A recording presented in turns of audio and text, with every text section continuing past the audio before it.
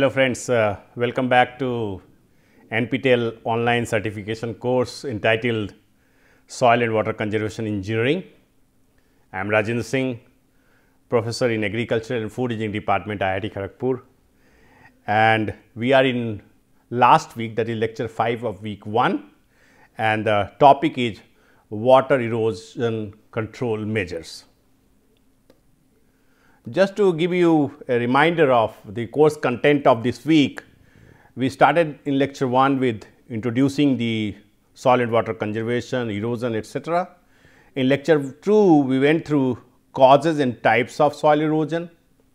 In lecture 3, we saw factors affecting soil erosion and effects of soil erosion, and lecture 4, we went through soil erosion mechanics, and in today's lecture, we will see some of the control measures that can be adopted to control water erosion. Now, erosion control means basically we want to control erosion, or in other words we want to conserve soil. So, the aim of soil conservation is to obtain maximum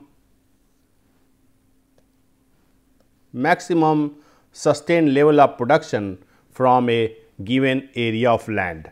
So, that is the thing, and for that you remember when we discussed about sheet erosion, we saw that it is the top fertile soil that is primarily carried away, that is transported during the erosion process. So, once the fertile soil is lost, then obviously the level of production will be affected, and in order to get the maximum sustained level of production, we must conserve our top fertile soil.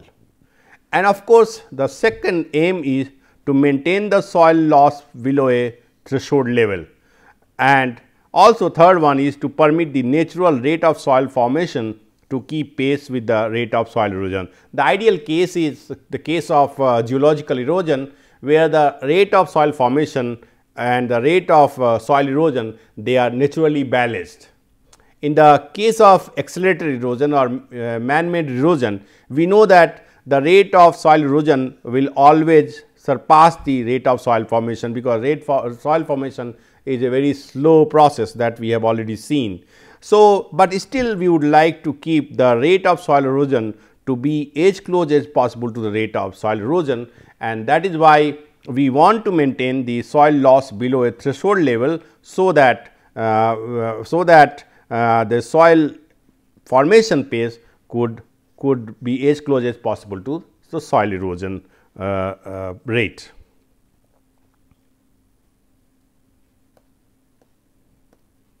Now, coming to soil loss tolerance, theoretically soil erosion should be maintained at a rate that equals to or is below the natural rate at which new soil forms. That is what basically happens. There is a balance between the soil formation and the soil erosion rate in the geological erosion, and that is why that we say that it is a very slow process. We cannot really notice that with our naked eyes. On the other hand, when the soil erosion rate is much higher as compared to soil formation rate, then it is quite naturally noticeable, and that is where we call it accelerated erosion or man-made erosion. Now, it is difficult to know whether this balance exists or not. I mean, it is very difficult. Basic reason behind this is that though it is possible the rate of soil erosion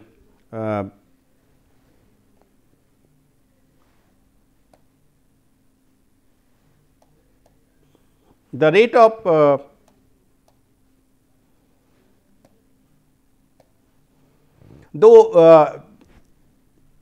भैया एक minute जरा आएंगे क्या?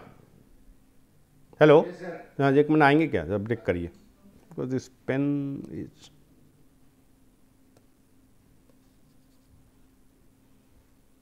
इसको क्या थोड़ा मोटी करनी है? हाँ सर, वो ऊपर में लेफ्ट साइड से जहाँ पे देखिए 3 गोल छोटी-छोटी बिंदु है सर, जहाँ पे हम कलर सेलेक्ट करते हैं, इसमें सर वो जो हाँ यहाँ उस पे पे क्लिक करके सर उसको थोड़ी सी बड़ा करिए, तो बीचों बीच थोड़ा सा करना, यस सर आ गया, हाँ अभी ठीक है।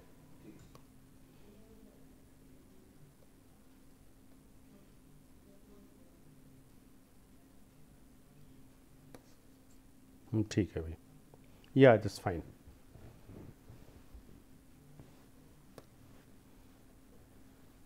ठीक है, रिज्यूम करें।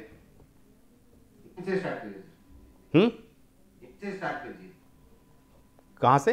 जहाँ से आपने रोका था ना सर उसी से फिर से, हाँ हाँ हाँ ठीक है। ठीक है, हाँ, however, it is difficult to know whether this balance exists or not, and the reason is very simple, that though the rate of soil loss can be measured, and we'll spend one lecture, entire lecture on in the coming week on how to measure soil erosion or soil loss in the field conditions, that we'll see. So, but let us assume that soil loss rate can be measured at the moment with our knowledge, whatever knowledge we have, that's possible.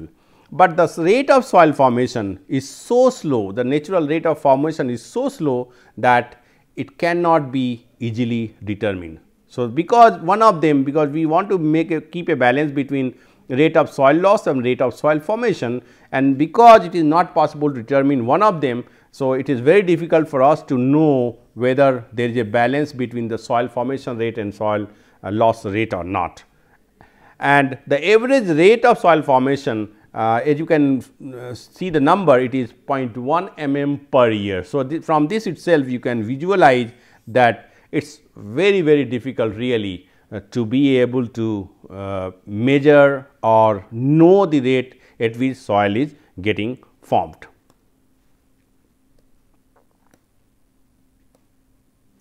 Now, soil loss tolerance, that is why we finally defined a soil terms called soil loss tolerance, and then soil loss tolerance basically is defined as the maximal permissible rate of erosion at which soil fertility can be maintained over 20 to 25 years.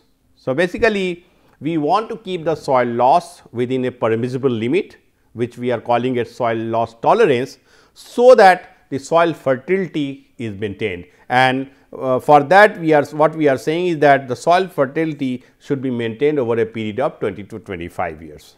And based on studies, a mean annual soil loss of 11 tons per hectare is generally accepted as far as soil loss tolerance is concerned. That simply means that if we are able to maintain annual soil loss below 11 tons per hectare for a given area, then it will be probably possible to maintain the soil fertility for few coming years, maybe 20-25 years or coming years. That is what we are interested in.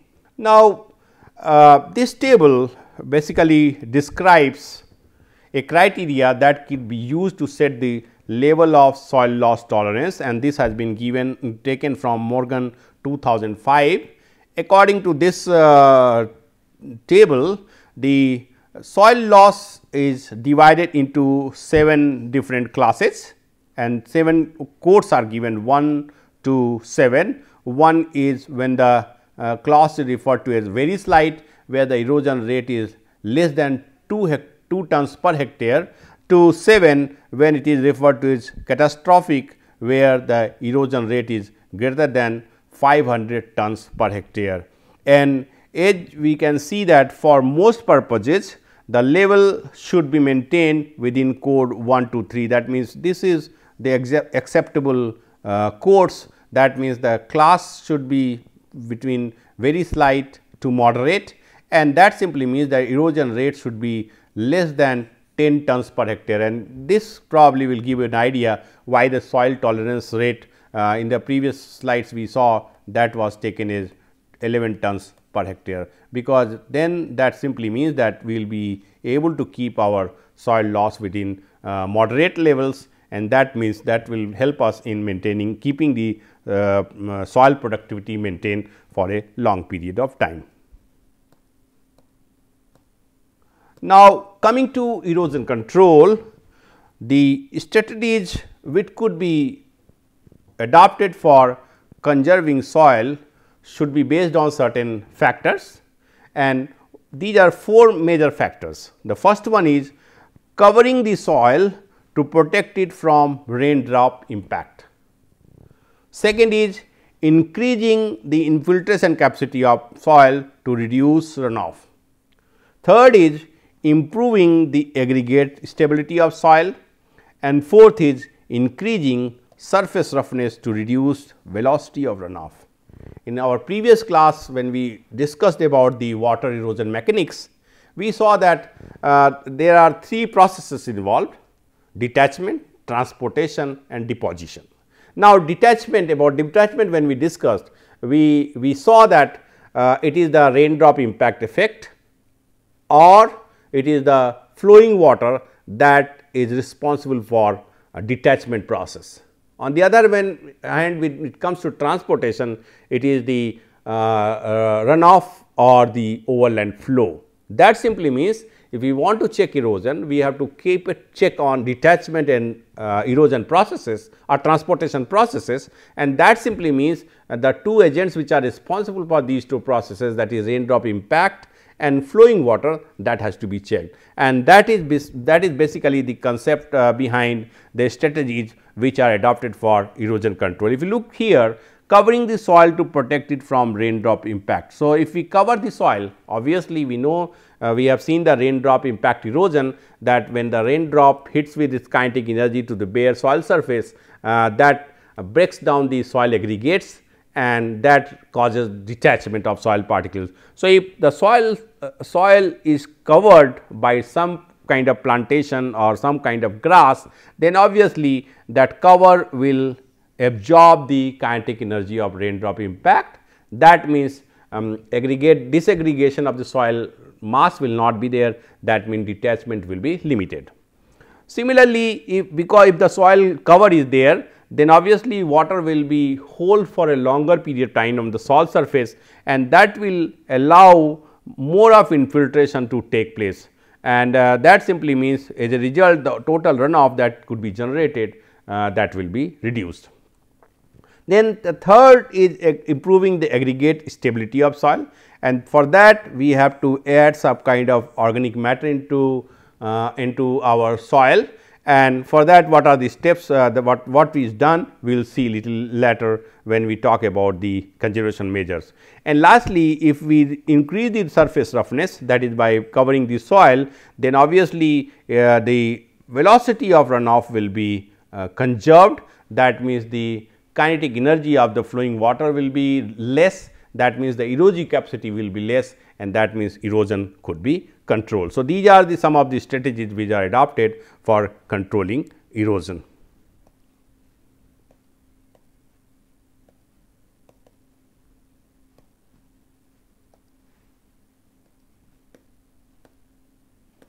Now, coming to erosion control measures, water erosion control measures, they are broadly classified into two groups: agronomical and biological measures and engineering measures. And we will discuss first about the agronomical and biological control measures. And obviously, as the name itself suggests, erosion is controlled through crop or vegetation. So, agronomical or biological, the name itself suggests that it is the crops or vegetation that are basically used for controlling erosion. And basically in that means that we need to do our cultivation in such a way which shall minimize erosion, and obviously it aims at providing a suitable crop cover for as long period as possible during rainy season, that whenever rain is taking place, if our soil surface is covered. So, obviously with our several lectures we have seen now that simply means that will absorb the kinetic energy of the falling raindrops, or it will offer resistance to the flowing water, and as a result the erosive capacity of either the raindrop or the flowing water will be less, and that means the detachment and transportation processes will be under control. And the measures typically which are adopted under agronomical and biological control measures are crop rotation, crop covering, contour farming, strip cropping and mulch tillage or stable mulching. That these are the 5 different types of measures which are normally adopted under agronomical and biological control measures. Now, let us start with crop rotation. So, crop rotation is defined as a more or less regular succession of different crops being grown on the same piece of land, and this is done because rotation of crop reduces erosion and increases the fertility of soil. So, that simply means that, as you can see here example, there is a plot having 4 different fields. So, year 1 the crops chosen are canola, wheat, field peas and oats, and when we go into year 2, the same crops are being grown, but the fields are changed. So, oat has come from this plot to this plot, field pass has come from here to here, canola has gone from here to here and wheat has. So, that means there is a circular rotation. Similarly, if we go into year 3, then again it is circularly rotated. So, oats comes here, canola, wheat, field pass, and year 4 again wheat comes here, wheat, field peas, oats and canola. So, this is how the crops are rotated.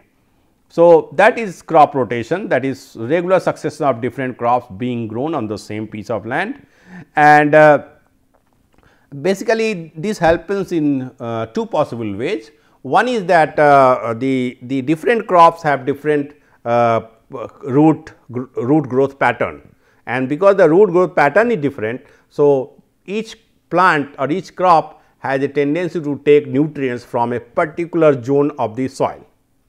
So, if you keep on changing the crop, that simply means the entire root zone of the soil, it can be utilized and nutrients are extracted from different places. If we grow same crop year after year, that simply means that the same portion of the root zone is being utilized by crops, and that means the remainder of the portion, whatever nutrients are there, they remain unutilized, where it is being used, that is being used excessively, and that means there is no nutrient left. So, that is one advantage of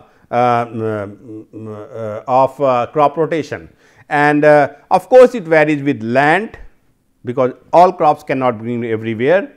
Economic condition of farmers, because if you have to change crops, then obviously you should have some cash in hand, and cropping system prevalent in area. This is very important point, because if I talk about say Bengal, where IIT Kharagpur is located, then farmers here have a tendency to grow paddy during the Kharif season, followed by paddy during the Rabi season. So, paddy is followed, as you can see that it is against the principles of crop rotation.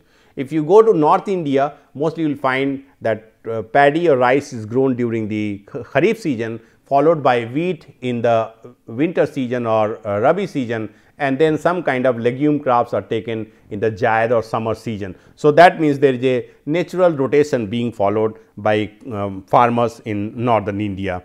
And suitable crops for use in rotation are legumes and grasses, basically because these are nitrogen fixing crops. Legumes especially are nitrogen fixing crops. That means they add nutrients or organic matter to the soil. So, they strengthen the soil from nutrient point of view, and that means the productivity or production will be can be expected to be much higher from such soils which are healthy in nature.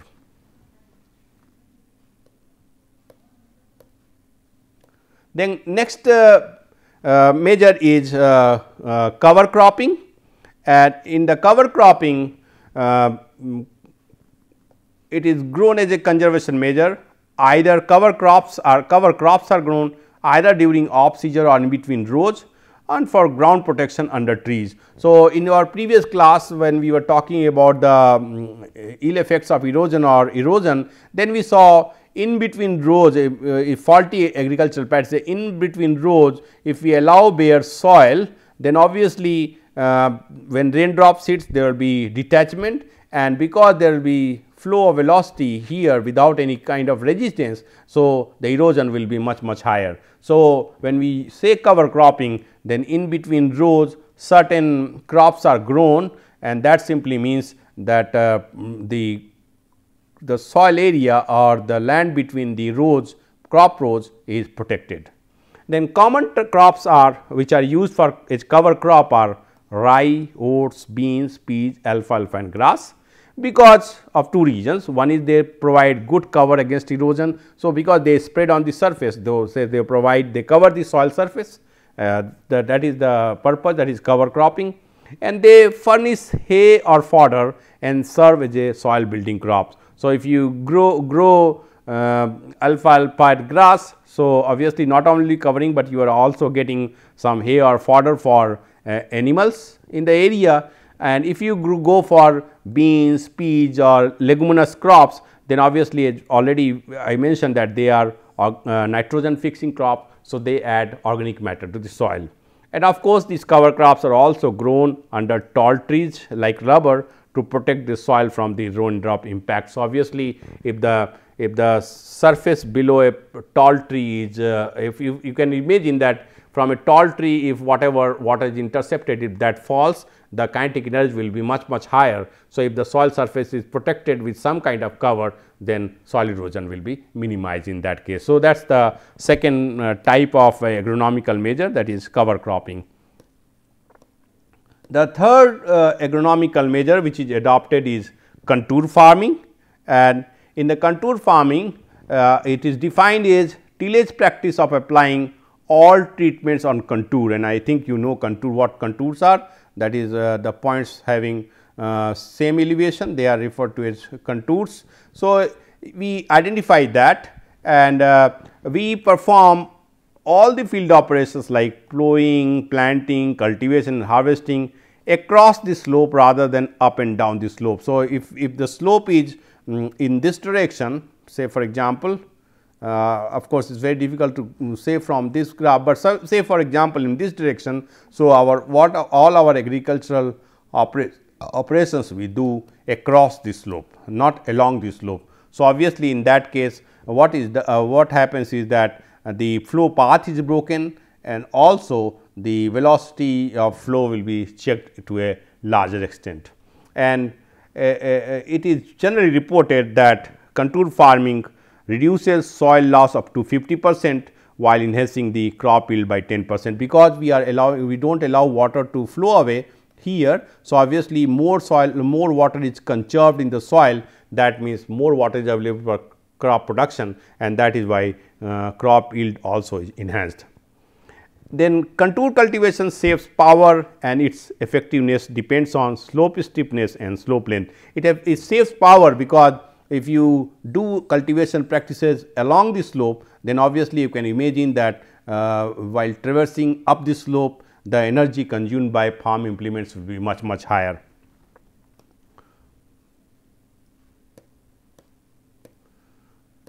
So, the allowable contour length, because there are two things, one is length as well as slope. The allowable contour length are 180 meters at 1 degree, 30 meters at 5.5 degree and 20 meters at 8.5 degree, and so on. So, larger the slope, smaller will be the slope length, which is quite obvious.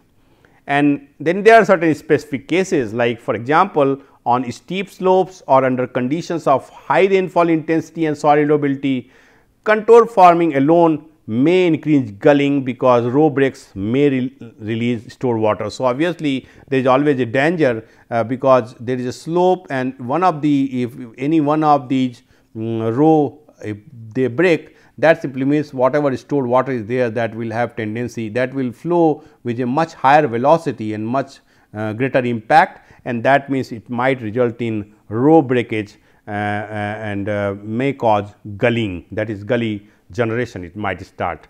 So, usually under such circumstances, such special circumstances, they are supplemented by strip cropping, which we will be seeing next.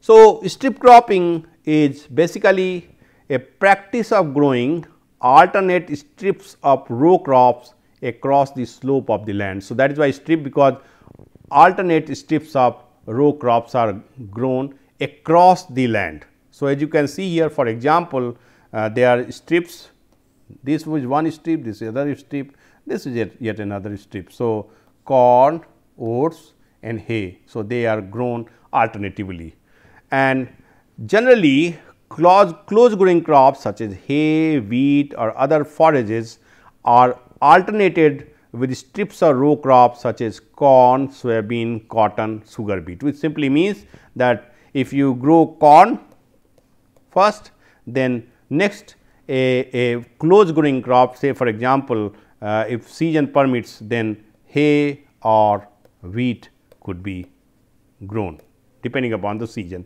And then again you could have another row crop, that is means say for example, soybean. So, that means you have a row crop followed by a close growing crop and then again a row crop. And what happens is it reduces runoff flowing through the crops rows. So, if this is a row crop, so whatever water is generated, this close growing crop will arrest that water. That means, the flow velocity will be reduced, and then it also increases the infiltration rate of the soil under cover conditions, because soil water is arrested here. So, obviously, this will have tendency to check the or rather because water is stored there. So, obviously, the more water could infiltrate into the soil because of these regions.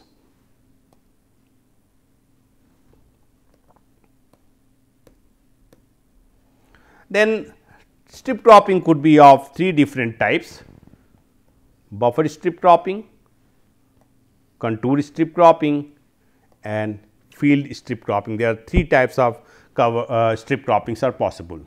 Let us see one after the other. Buffer strip cropping means the strips are grass or legume crops laid out between contour strips of crops in regular rotation. So, wherever we have the regular crops grown, in between them the grass or legume crops are laid out, that is basically they are grown on contour. The next is contour strip cropping, where crops are arranged in strips or bands on contours at right angles to natural slope of land.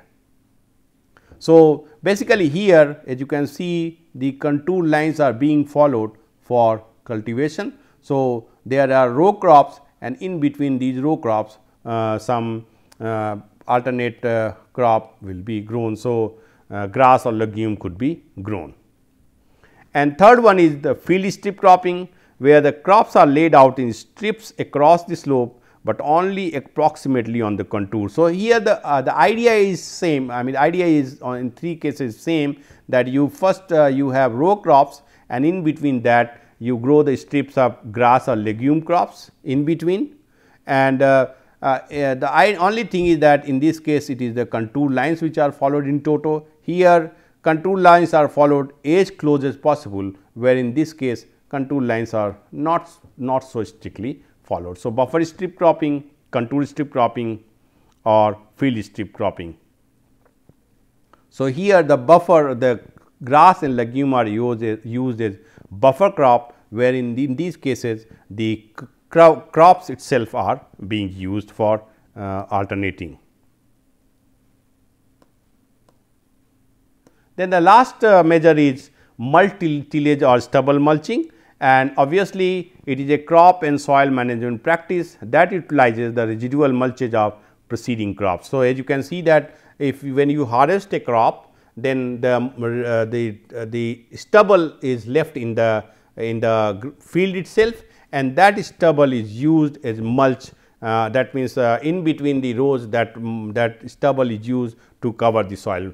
And 2 major benefits: these mulches break the fall of the raindrops and thus dissipate kinetic energy and reduce the surface flow. And very similar to what cover cropping, but what we are doing, instead of growing another crop, we are using the stubble of the previous crop, and that means that there will be of no tillage or very minimum tillage that will be required for this cover cropping kind of thing. So, in case of mulch tillage. So, that is the advantage, but very similar to the cover cropping, these mulch stubble is used as mulch, very similar to the concept of cover cropping.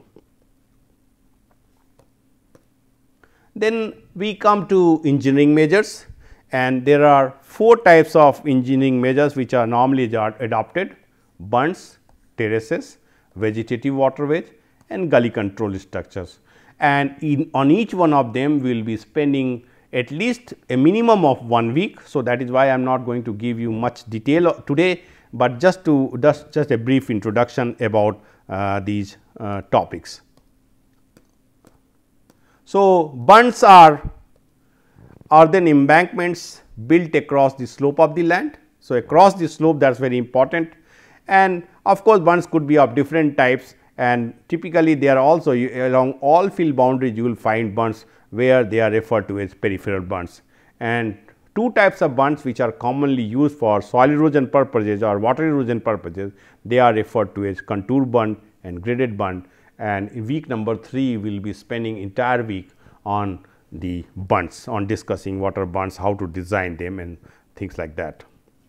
Then next engineering measure is terracing or terrace, which is the practice of cutting flat areas out of a hilly or mountainous landscape to grow crops. So, wherever you go to any of the hill stations, you will find, because there is a hills, there is a steep slope. So, cultivation cannot take place. So, in order to facilitate cultivation, the flat areas are cut, and so that some kind of steps kind of structures are there, and the cultivation could take place. And the types, two types of terraces which are commonly adopted are broad based terraces and bench terraces. So, again week number 4 will be spent on terracing and design of terraces. Next measure is vegetative waterways, which are natural or constructed waterways shaped to required dimensions and vegetated for safe disposal of runoff from a field, diversion, terrace or other structure. So, they are nothing but natural or constructed waterways or channels where some kind of vegetation is allowed to grow, so that the water could be taken away at a safe velocity or without causing any kind of erosion. And week number 5 will be spent on vegetative waterways, and then we will see the details of how, what are those and how to design them. And the last engineering measure is gully control structures, and gully control structures are adopted to control gully erosion. We have seen gully erosion already, or this is most severe type of erosion, and the measures which could be adopted are vegetative measures, temporary gully control structures and permanent gully control structures. And again we will spend several weeks on seeing what are the gully control structures and how to design them in greater detail. If you remember, that is what we have seen. So, this was all about the water erosion control method in brief. We spent more time on agricultural and biological measures and little less on engineering measures, because in coming weeks we will be spending a lot of time on engineering measures. Thank you very much.